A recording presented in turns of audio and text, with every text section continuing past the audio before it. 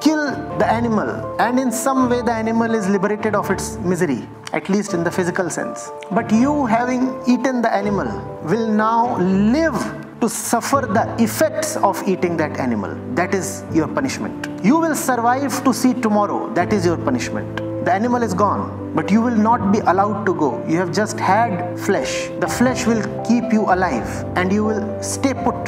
There will be a tomorrow for you, and it will be a very dark tomorrow. That will be your punishment. You care only for those people you feel identified with. And then there is the one whose ego takes a broadening. This person, this consciousness identifies with a bigger set of people. And then there is the one who has an even more accommodative, inclusive identity. His circle is really large. It includes not only human beings but animals as well.